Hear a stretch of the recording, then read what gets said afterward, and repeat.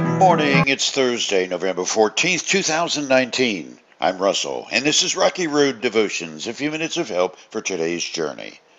Our devotion today is entitled, When Good Becomes Enemy of Best. And our scripture is Romans chapter 1.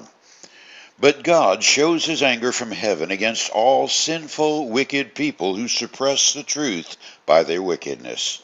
They know the truth about God because he has made it obvious to them. For ever since the world was created, people have seen the earth and sky. Through everything God made, they can clearly see his invisible qualities, his eternal power and divine nature. So they have no excuse for not knowing God. Yes, they knew God, but they wouldn't worship him as God or even give him thanks. And they began to think of foolish ideas of what God was like. As a result, their minds became dark and confused. Claiming to be wise, they instead become utter fools. And instead of worshiping the glorious, ever-living God, they worshipped idols made to look like mere people and birds and animals and reptiles. So God abandoned them to do whatever shameful things their hearts desired. As a result, they did vile and degrading things with each other's bodies.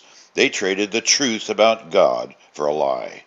So they worshipped and served the things God created instead of the Creator himself, who is worthy of eternal praise. Amen. Favorite sayings become favorites because they open a whole new world of understanding and resonate with truth deep within. Here's one of mine. Don't let the good become the enemy of the best.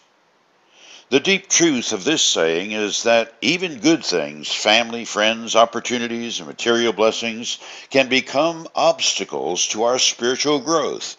Whatever good things God has placed in our hands are never to become more important than the God who gives them.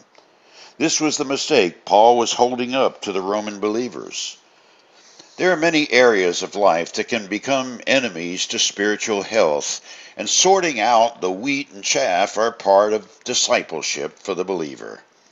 For instance, food is good, trust me on this, but living to eat instead of eating to live is not. Money is useful in many ways. If getting more of it becomes your focus in life, it's an enemy. Sex is a God-given blessing and part of the way God is given for our enjoyment and participation in his creative ways. But when it becomes our obsession, it can lead to perversion and distort everything good and holy. Friendships are needful, as are the bonds of family, but these must stand behind allegiance to Almighty God.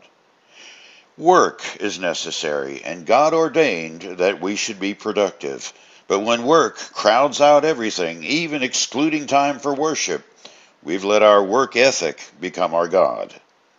And therein is the sticking point, worshiping the gifts rather than the giver of those gifts.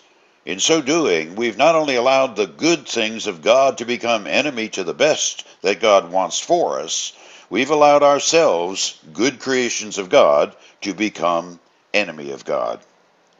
For you today, wherever your activities take you on this day, make sure to be aware who or what is ordering those feet of yours.